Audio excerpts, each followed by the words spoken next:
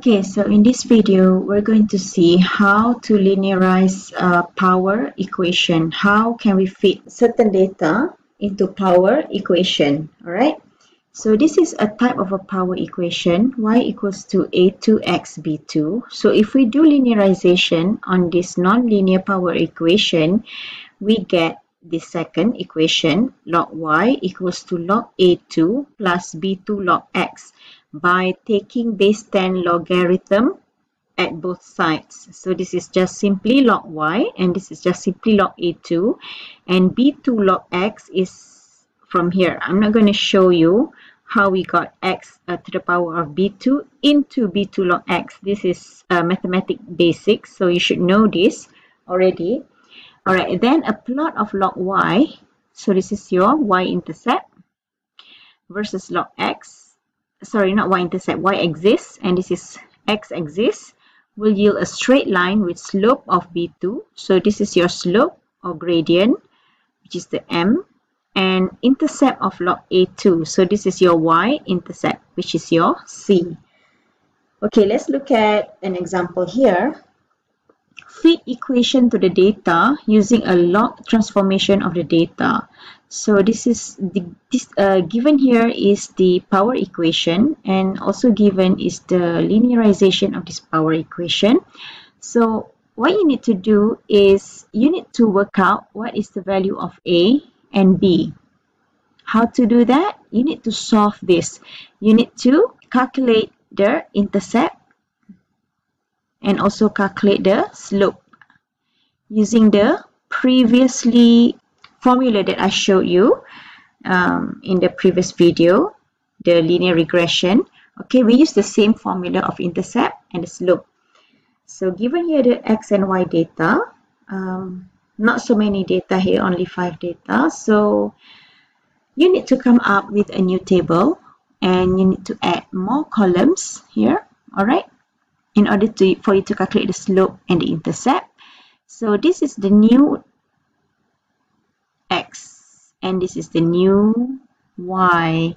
So this is your graph, sort of like, so this is log x, this is your log y. So how do you get 0 here? It's just log 1. Log 1, you will get 0. Log 2, you will get 0.301. Log 3, you will get 0.477, and so on and so on. This is the summation or the total of everything, and this is just simply x squared. All right, and this is just simply x times y. Okay, so here for the log x squared is 0 squared 0, 0.301 squared 0.090601, and so on and so on. So you need to identify your n. N is total number of data. We have 5 data, and these are the items that you need to calculate in order for you to calculate the slope, and then you can calculate the intercept. So let's look at the next slide. So this is the formula to calculate the slope. This formula is not new. We actually use the same formula as you learned before to calculate the slope. So this is like n, the summation of x times y, minus the summation of x, summation of y, divided by n, the summation of x squared, minus the summation of x and then squared. Okay, this is not new to you. So what you have to do is just substitute all the values that you have calculated into this slope equation, and you will get the slope as 1.75. And then for the intercept, so what you have to do is you just substitute into this formula. Okay, log a equals to log y minus b log x. So just substitute all these values inside, and you will get your intercept, which is negative 0.3. So for the straight line, so now you can substitute your log a and b into this linear equation. So you will end up with this one. And as you know that the power equation is actually y equals to axb. So now the problem is you need to solve what is the a and what is b. So in this case, B is already solved. B is 1.75. Okay, B is already solved. You need to solve for A. So log A equals to negative 0.3. So it's easy for you to calculate the A. Just find the anti-log and you will get A equals to 0.5. And once you got all these values, you can substitute it back into the power equation. So y equals to AXB equals to A here is 0.5 and then B here is 1.75.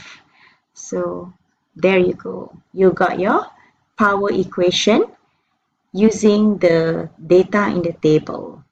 It's as easy as ABC. Alright, next I'm going to talk about saturation growth rate equation. So this is very famous in chemical engineering or bioprocess engineering or biochemical engineering. So you will be seeing a lot of this equation throughout your journey as a chemical engineer. Okay, so this is the saturation growth rate equation. Y equals to A and then in the bracket X over B plus X. And this is the linearized version of the above equation. 1 over y equals to b over a, 1 over x plus 1a. So in this case, a plot of 1 over y versus 1 over x will yield a straight line with a slope of b over a and intercept of 1 over a. So this is the intercept.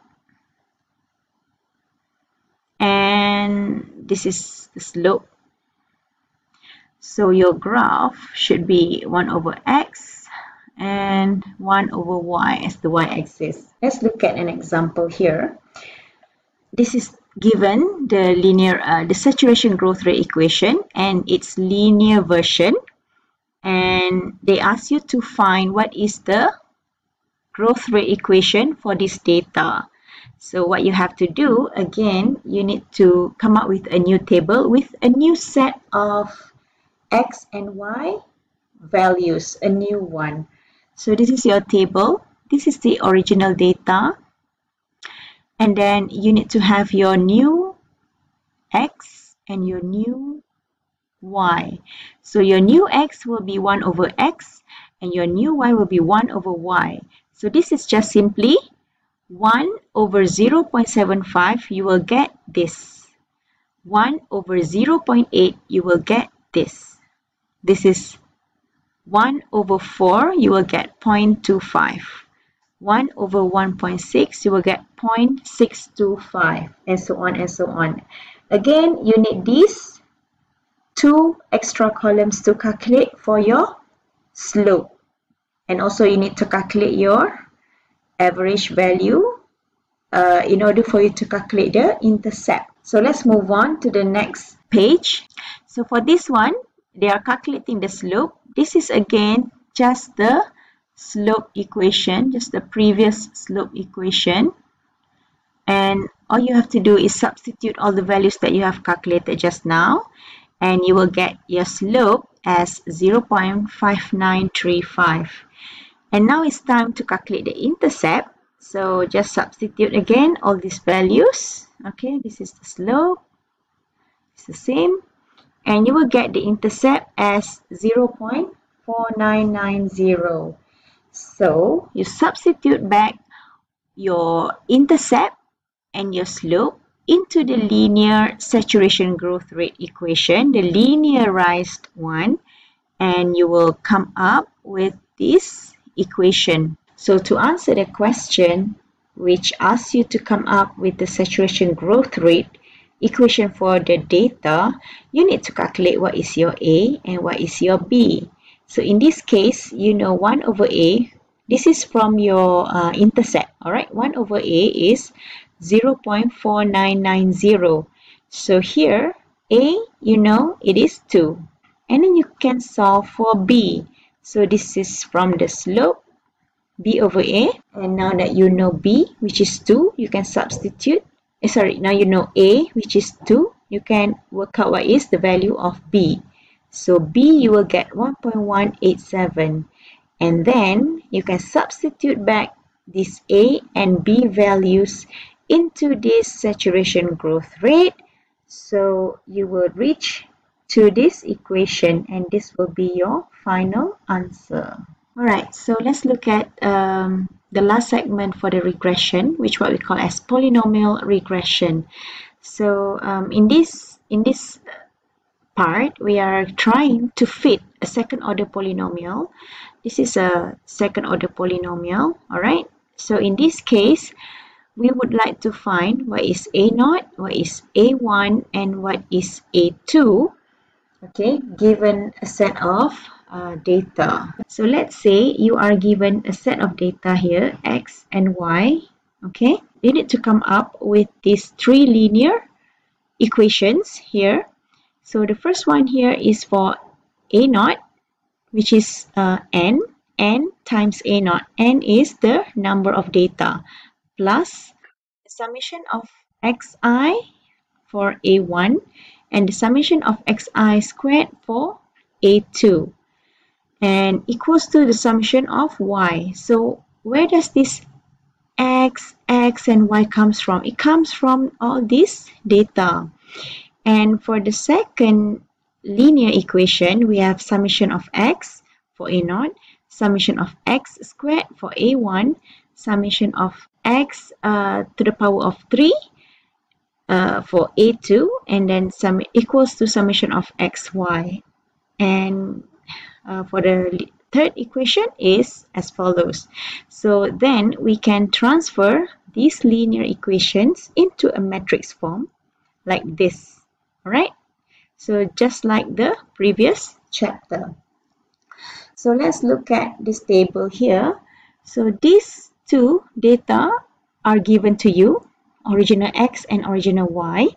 Since you need to fit a second order polynomial to the data in the table below, meaning you need to come up with this equation, with this second order polynomial or quadratic equation. You need to come up with this using polynomial regression method. So then all you know is you need to calculate the summation of x squared, the summation of x to the power of 3, the summation of x to the power of 4, and you need to calculate this one, of course, this and this. There are 1, 2, 3, 4, 5, 6, 7 things you need to calculate. So you need to add more columns for x squared, x to the power of 3, x to the power of 4, x times y, and x squared y.